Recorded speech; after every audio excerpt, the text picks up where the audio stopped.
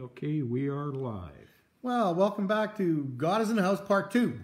So we're going to go right into the book of Nehemiah, and we've looked at a few things. So we looked at Part 1, which was chapter 1, and where we looked at Nehemiah's name was Comfort of Yahweh. But he's a son of prayer.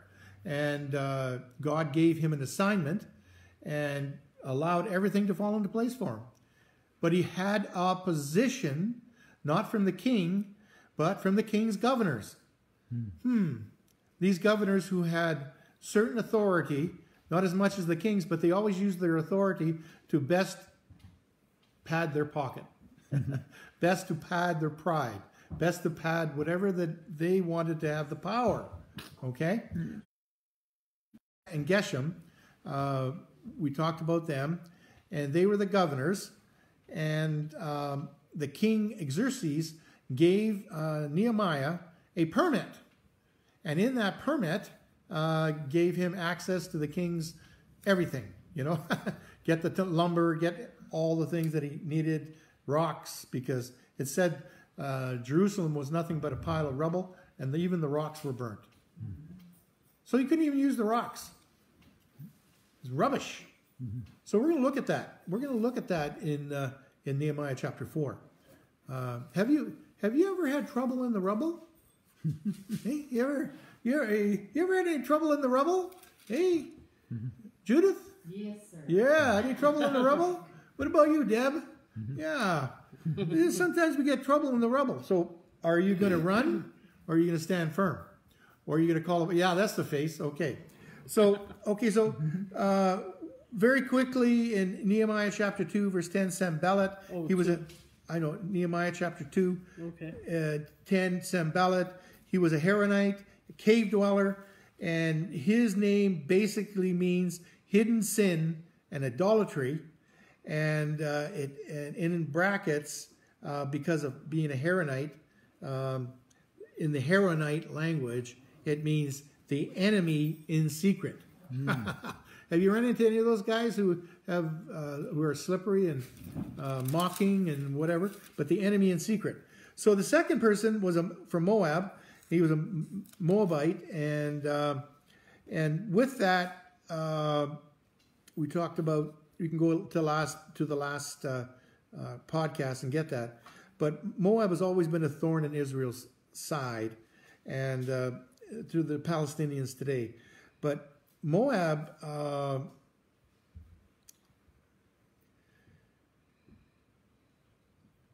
is, I say, always a thorn in Israel's flesh. And they really like to mock. Okay?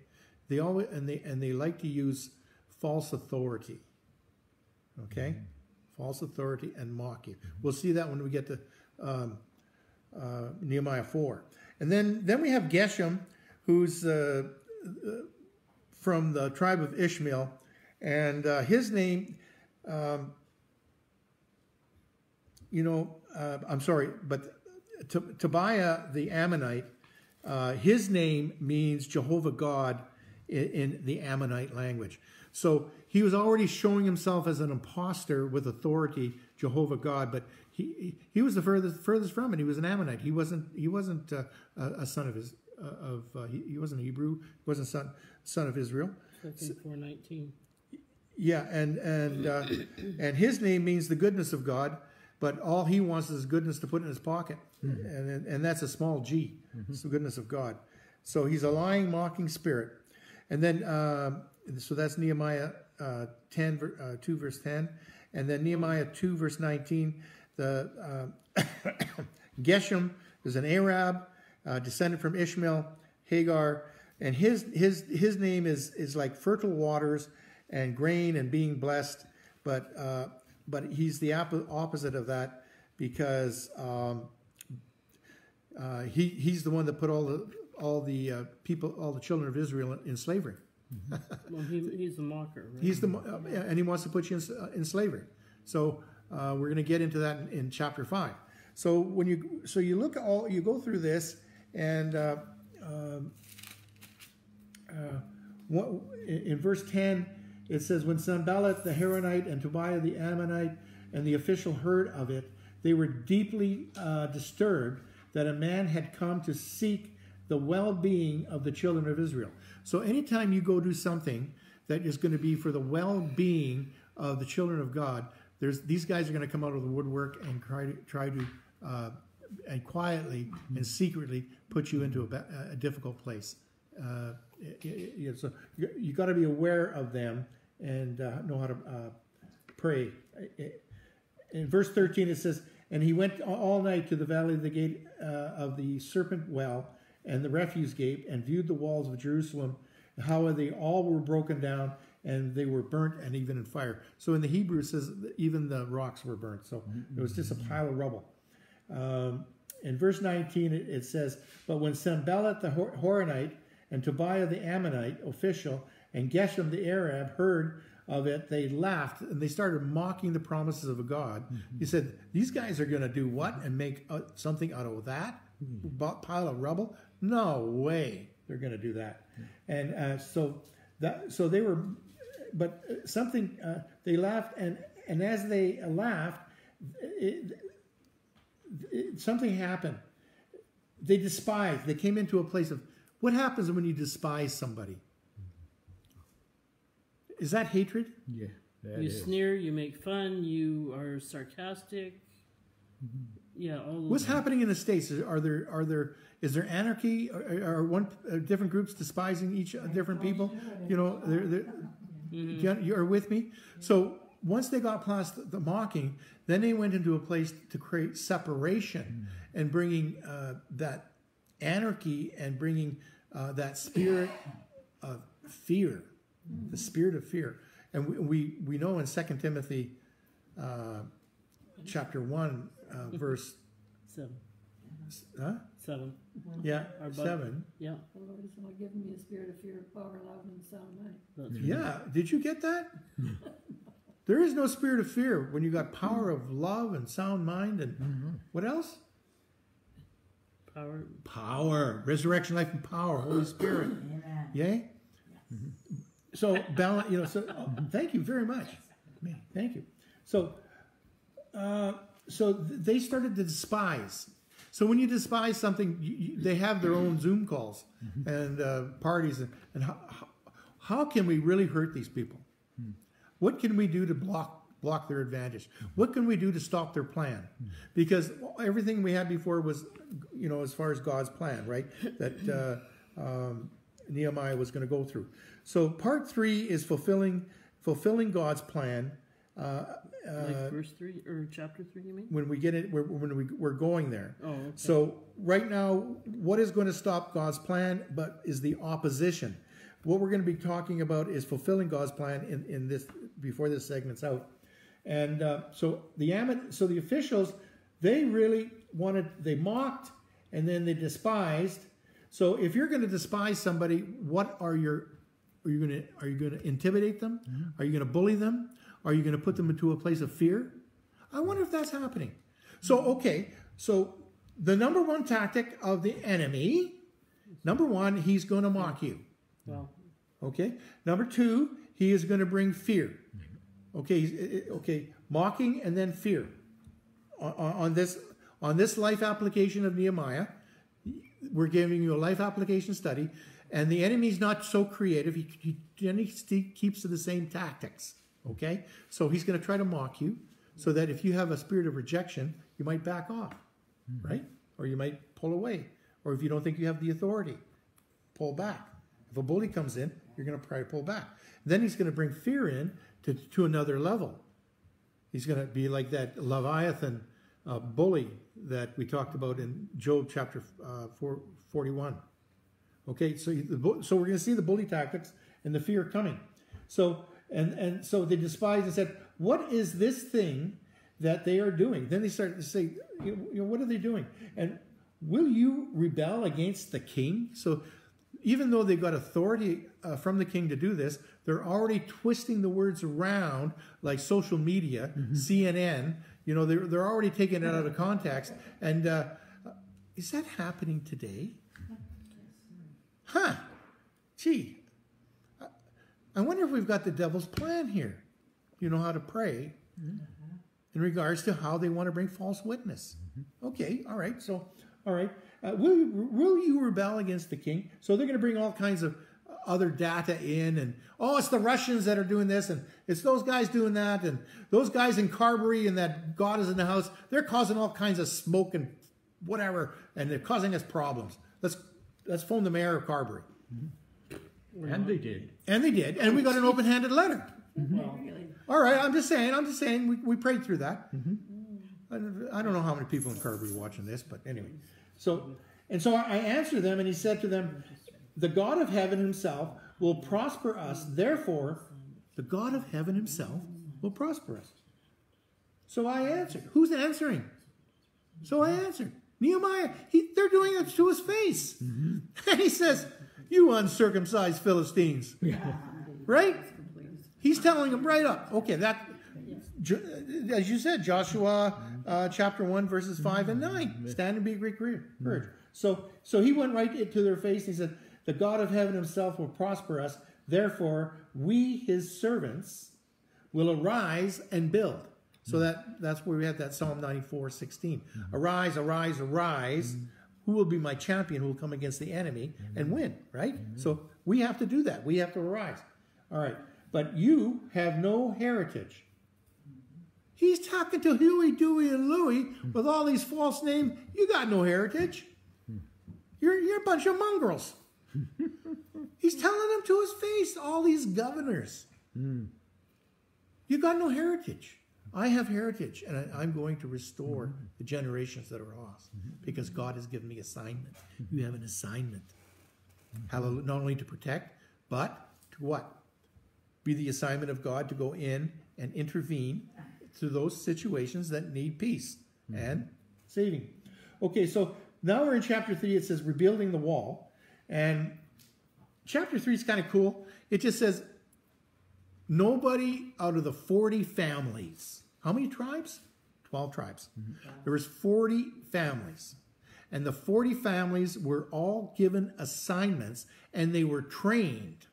So it didn't matter if you were a goldsmith or if you were a baker or whatever you were given a certain segment. That wall you have to build, and you have to build it to compliance so it fits and looks like, not a mosaic, so it fits and looks like the Jerusalem wall. You got that? So you've got these little watchmaker kind of guys with spinny little arms and whatever, and little glasses and like this, and kind of nerdy, and they got to carry the big rocks too. You with me? No exception. Get it done. Training. You're going to have a sword in one hand, a trowel in the other, and whatever your gifts are, praise God, you know how to bake. But right now you're going to put a wall together. And you're going to have a trowel in one end, a sword in the other, and we're going to teach you how to do all three. Then once that's done, you can go back to baking again. Oh, great. You with me? Okay. So the 3 is all the lineage of the 40 families, and then you get into chapter 4. Okay? And now chapter 4 is, we're getting into some neat things in chapter 4. Can somebody read verses 6, 7, and 8 of chapter 4?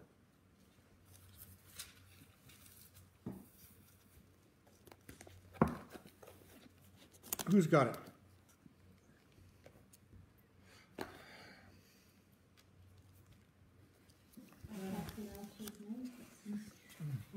Nehemiah chapter 4 verses 6, 7, and 8. You're quite a ways from the microphone, so speak up, please. Me? Okay. So build we the wall, and all the wall was joined together unto the half thereof, for the people had a mind to work.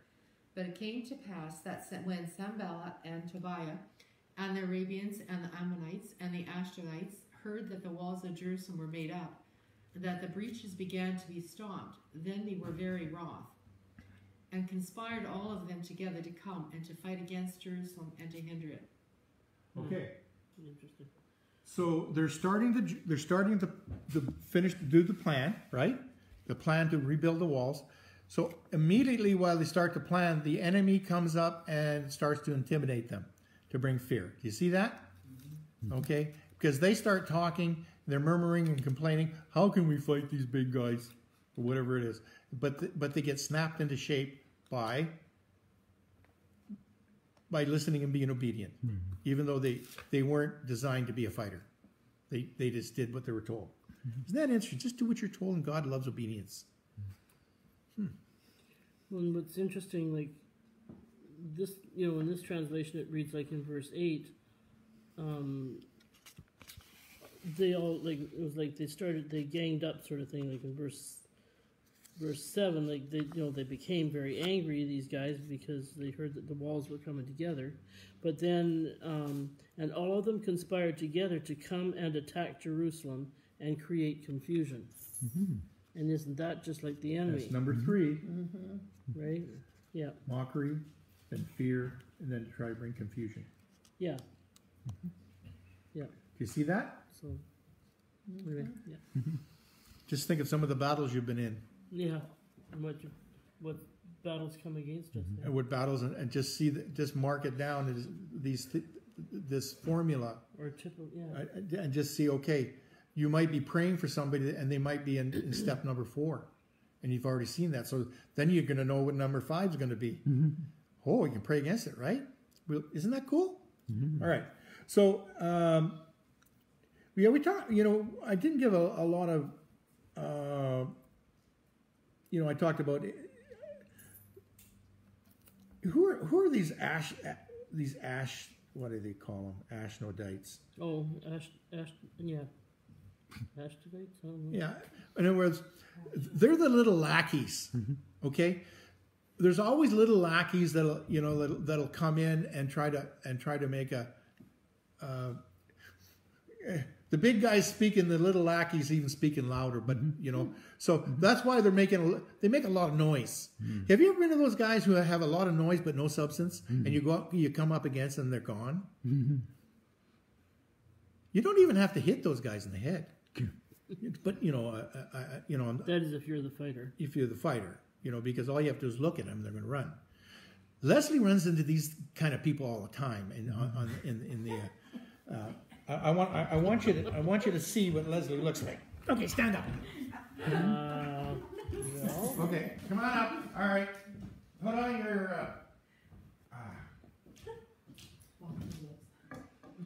All right.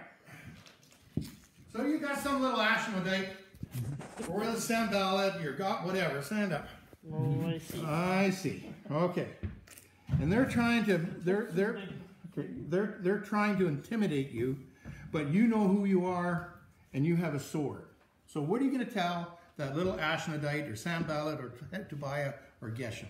And what kind of face are you going to have? You don't have to give the face that you show me when I'm out of line. Okay, you don't have to do that one. But I could do something, you can see it real quick. But anyway, no. Just, okay, so what does that look like when you are firm and you're not going to move, and the enemy knows it? What are you going to say, and what are you going to do? I'm sorry, there's no script for this. No, Ablev is good. Yeah, okay. What am I going to say, what am I going to do? You seem to know. You let me know. Well, I know. You're not going to amount to anything. They're just mocking you. They're just okay. What are you going to do? What are you going to do? I say, yep. Not on my watch. Not on my watch. You see? Okay, I've been prodded and poked a few times. No. So that's okay. I submit. All right, I'm going back to the hill country. Okay. Okay, back. So the Ashnodites are the first ones to run. Back. Yeah. All right. Well, how far do you want me to go back? Well, get back. I am getting back. That's where you came from. That's right. Oh, I'm back. I am back. I'm back. Okay. All right. So you get it? The line is here. Okay. Back from Oh, there. easy. I shaved. That's a weapon. Well, It's you- not a. It's not. you see, It's see not that's, stirring tea. that's the weapon that you put in my hand, you see. Well, what weapon did God put in your hands too? The sword of the Spirit. And the word of What God. about Shatari? And what praying in tongues always? You take them out. Oh, take them out. Oh, okay. All right. You got it. Oh, Okay, all right. Now you're there. Okay, just this is just in case. take 2 steps back, please. You're in my space. You know, you asked for it. Oh, there it is. Now we're getting. That's the face. That's the face I'm looking for. You asked for it. Okay, the anointing. You see the anointing when it hits? Yeah. Okay, all right. Now. Hurry, come on, Yachishinabayate. All right. Okay. There. Okay. I've seen this happen in places. Okay. In the end. You better put Okay. that back No. before I- We're before I gonna do your- one more illustrated sermon while she's up. When they were building the wall, okay, in Nehemiah, where there's trouble in the rubble, it's kind of cool that there were some places in the rubble where the walls were built on either side. So we have a wall here, okay, and there's a wall there where May is, but then there's a gap. So who do you think they put in the gap? The children of Israel got behind the partial walls because the enemy was all there with their armor, with their arrows and javelins and all that type of thing. But there were certain people that they put in the gap because the enemy would all run to where the gap is to try to run through the gap. So you stand firm, and is the enemy going to get past you? Huh? Have you got this in the spirit? Do you understand?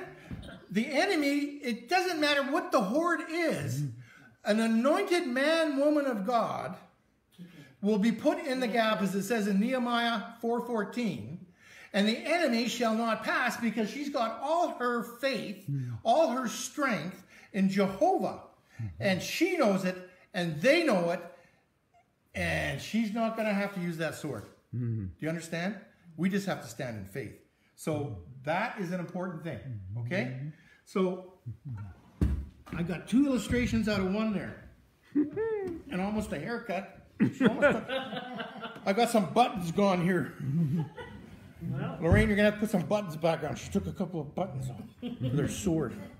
So when there's trouble in the rubble, God is going to train you up and to have the courage to be, you know, when you read through it in chapter 4, when you read, you read what down to 9? Okay. In verse 10, 9 and 10, it says, "Nevertheless, we've made our prayer to our God. And because of them, we set a watch against them day and night." So God gives you a strategy. Okay, watchman on the wall. Then Judah said, "The strength of the laborers is failing, and there is so much rubbish that we are not able to build a wall." So then there has to become strategy to get the rubbish out of the way. Okay, has to clear. You have to clear out the broken stuff so that you can fight right. Do you understand? Because it's going to get in the way. And our adversary said that they will neither know nor see anything till we come into the midst and kill them. In other words, they're already mocking them because we can slip through the rubbish. In other words, if you've got stuff piled up in your life that the enemy can use as diversion to get in to cause greater difficulty, get rid of the rubbish in your life. Yeah, Amen. Clear the path. yeah, that's good. Clear the path of God. Some of you have got rubbish, and you've got burnt stones from all kinds of different difficult things in your life, and you're holding on to them. Release them to God. Get it cleared out so that the walls of my salvation, it says in Isaiah 60, verse 18, so the walls of salvation will be around you, and his gates will be praised. He cannot build a wall around you if you've got rubbish and you're a hoarder and you're not doing any work to get rid of it. And you've compromised your position to say, I can live in the rubbish. And God says, I didn't make my sons and daughters to do that because I am preparing a place for you. I am preparing a beautiful place for you. And I don't want you living in no rubbish. You with it? You got it? Okay. So verse 12, it says, so it was, and when the Jews who dwelt near them came, that they told us 10 times, from whatever place you turn, they will be upon us. So that was the gaps in the wall. So in other words, they had so many people that they put pressure on all the empty places. And then they looked for the children, because in there you'll see that the whole family was there with spears, and the wives too. So they would look for the weaknesses, how many had women and children, and how many actual fighters were there. Because to them, they could see, because they're only about 20 feet apart at some times. You with me? It's an easy thing to see who's a child and a woman, and who's a man based on stature. And the helmet that's fallen down, or the shield that they can't hold up. Can you hold up a shield? Do you know how to use a sword? Can you lift the mighty right arm of the sword of God that's heavy with the anointing? Can you take the spear of God and thrust it at the enemy? How many feet? With God, it's infinite. Amen. It's not your strength. I hope you're getting this. Because Sanballat, Tobiah, Geshem, and all those little dodo birds that went extinct, those little doggy things, they knew who was supreme. The enemy knows who is supreme. They're just trying to wear you down. Mm-hmm. Do you think they're trying to wear down the people in the United States? Do you think they're trying to wear down in other places in the world? Yes. To have you to what? Compromise your position of who you are as a son of God. Mm-hmm. Don't you compromise your position. Don't you compromise the blood. Don't you compromise the power of the Holy Spirit. Don't you compromise the word of Adonai Elohim. And don't compromise who the living God is inside you. Because you can do all things through God who strengthens you. Amen. All things. Therefore I positioned men behind the lower parts of the wall. And at the openings, I put Leslie, and then I found Deborah, and I found Judith, and then I put Dawn, and then I put May and Ralph. And I know who my warriors are, and I put them right in the gap so the enemy can see them, and they will turn. And it says, and I set the people according to their families with their swords and spears in their boxes. And I looked, and I rose and said to the nobles and to the leaders and to the rest of the people, do not be afraid of them. Remember, the Lord is great and awesome. And fight for your brethren. Fight for your sons. Fight for your daughters.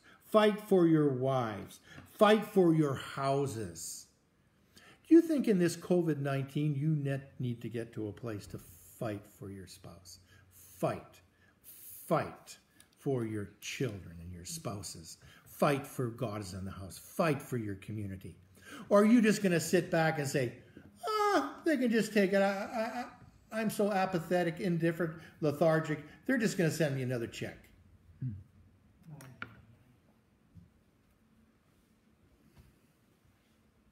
Are they? Do you think they're setting you up?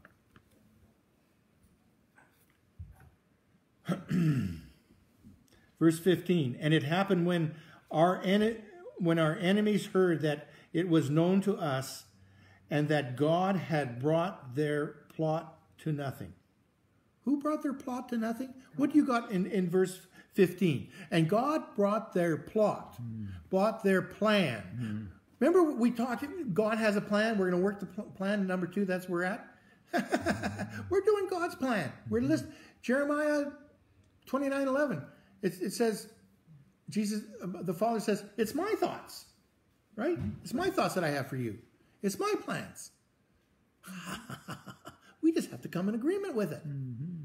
If it's your plan, if you tell God, this is your plan, this is your purpose, would you bless it? No. And by the way, you can't, that's not the way. That's not the way it works. You have to have releasing orders and assignment. Mm-hmm. What do you got? It's just that it's the plot. God brings to nothing the enemy's plots against them, or what they're all the yapping, harassing voices. Yeah. And what they're trying to use as fear tactics against God's people. God's bringing those plans to nothing, that they materialize not. And so then, once God gets those guys out of the way, then they can return to building the wall, get back to what God's plan is and His work. Awesome. Yeah. Psalm 2. Yeah. Yeah. So this is where we need to be, brothers and sisters in the Lord. This is where we need to be, ecclesia. In the Exegesis Bible, in verse 14, it says, and it talks about the nobles and the rulers and the prefects and the rest of the people, and it says, "Be ye not afraid of them. The awe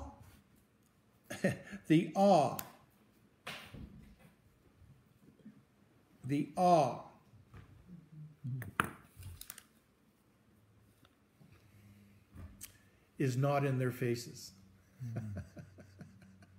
You understand? The awe of God is in our faces. They're trying to bring fear to us, and it says out of the Hebrew here, the awe is not, the awe is in our faces. The awe of God is in our faces, in our eyes, in our action. Oh my goodness. Fear of God is in their faces. That's it. Do you see that? That's the faith, believing, and receiving. So in the that's the exegesis, and it says, "Don't be afraid.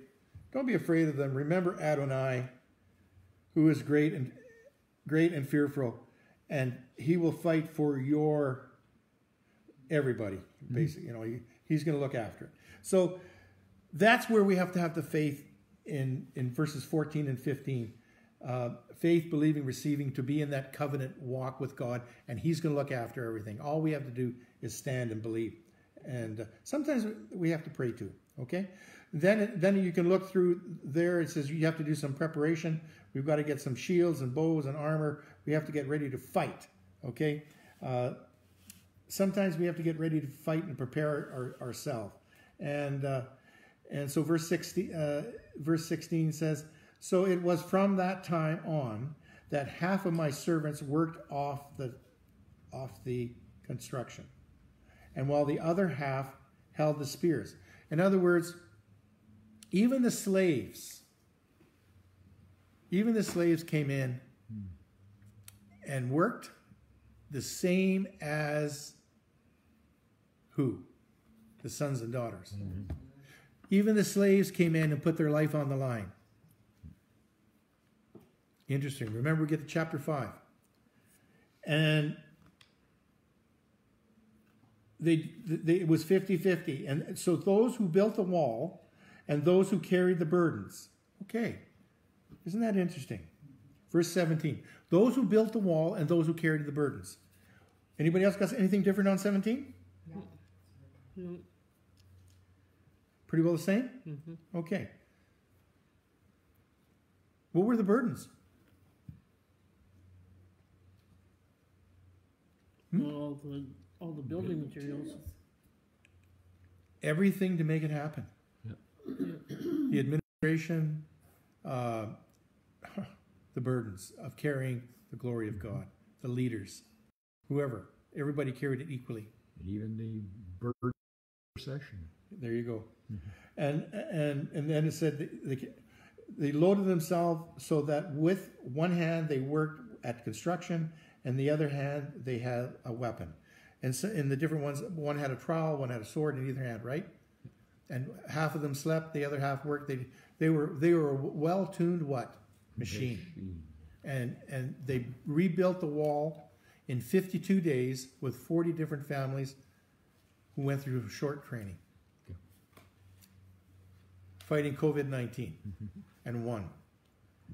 Interesting. I wonder if we should be looking to heaven for our answers for some of this.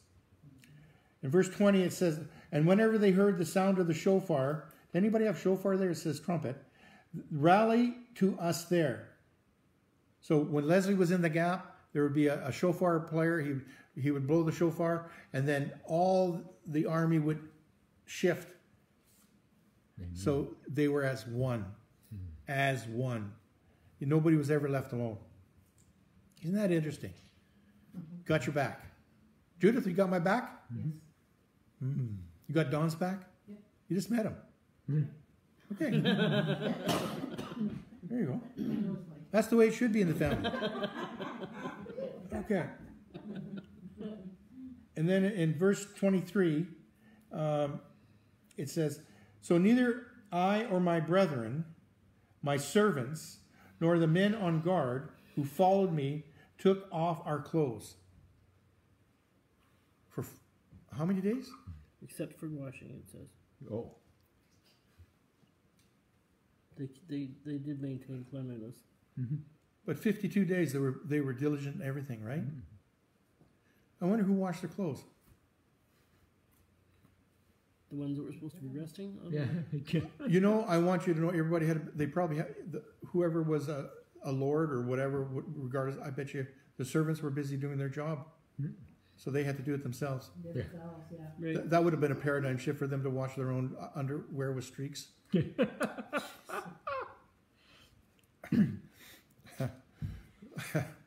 We got some smiles around the table. Okay. I know, right? All right. Making. So, chapter 4 is done. Chapter 5, trouble in the rubble. I know we're done. So, we're going into chapter 5 next Thursday. And chapter 5 is going to be what is the hidden thing in your life? Okay?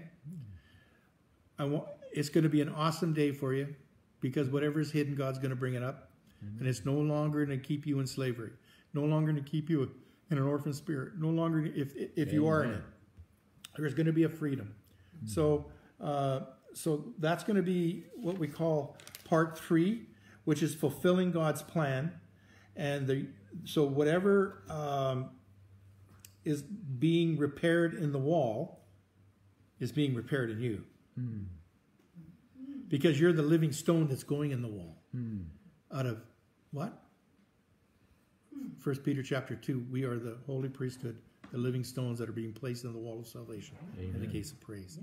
And you can't go in there unless you're a good block. Yeah.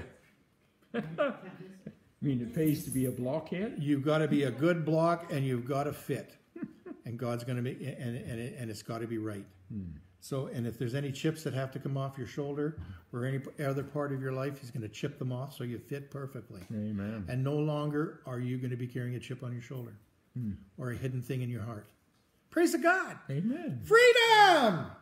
Amen. Where the Spirit of the Lord there is freedom and liberty. Amen. So you guys are going to go through a rock experience next week. A lot of chipping will be going on. And look up the word usury. Look up the word usury in chapter 5. I want you to do a bit of a study. Have you ever been the usuree or the usurer? Do you understand? Once you understand what usury is, huh? What? Well, once you find what usury is, then you've got to write down, were you the person that was using usury on somebody, or was somebody using usury on you? And if that's the case, write it down, because you're going to have to forgive them, and you're going to have to come into a place of reconciliation and restoration. So you fit in the wall. Amen. Or else the enemy, that usury is some of the rubble that's out there that the enemy can use against you. So, sometimes when you go to the back of the book, it helps. So, the enemy's plan, number 1, is to mock you, and his plan of evil is to intimidate you. Number 2, fear tactic, he's going to bully you, and we went through that, the fear tactic of bullying and so on. Number 3, he's going to try to bring you into a place of compromising your position. And we're going to get into chapter 6 on that in the next week. The 4th thing that's going to come in, he's going to use the open-handed letter, where he's using leverage from government officials or any other officials over your life to put you in bondage. Is that happening with COVID-19? Oh, yeah. The open-handed letter. And that's, we're going to go into that. And then number 5 is the lying, counterfeit, false prophet that is going to be brought into your life to give you false direction. That Nehemiah had to handle with. And are you going to have the discernment to understand the false prophet when the false prophet might be your best friend or somebody that you know? Because he's being paid off to do this. I wonder if people are being paid off in COVID-19 to say certain things. No doubt. So that's a real lying counterfeit thing. And number 6, I am going to bring out, based on the counterfeit, I'm going to teach you on the 6 kings that are of the counterfeit nature. Excuse me, that's number 6. The counterfeit kings, and there's 5 of them. And I'm going to teach on that. 5 counterfeit kings? 5 counterfeit kings. And you'll find that in Joshua chapter 10, verses 9 and 10. So all this, 10, 9, and 10. yeah, so all this is a practical life application study for you to pray for yourself or your loved ones. And how is the enemy going to attack in the past? Well, these are some of the things that he uses quite a bit. And if you recognize them, then you'll know how to pray and say, Lord, give me wisdom, revelation. Is this what the Lord's going to do? And he might say, no, he's going to skip number 5 and he's going to hit you with 6. At least you know, or he's going to bring something else out. At least you're in a place of understanding how the enemy's going to attack. And if you're standing in the middle of the wall, you know you've got all heaven behind you. Amen. So the Lord bless you and the Lord keep you and the Lord make his face just shine upon you. And if he needs to give you a warrior's face like my wife, let that happen if you're in the, that's a good one too. And the Lord be gracious to you and let his light countenance shine upon you and just bring you that brilliance of revelation and understanding to see things through God's eyes. And the Lord give thee peace now, shalom, now and forevermore. See you next Thursday. And we got some surprises maybe next Thursday too. Bless you.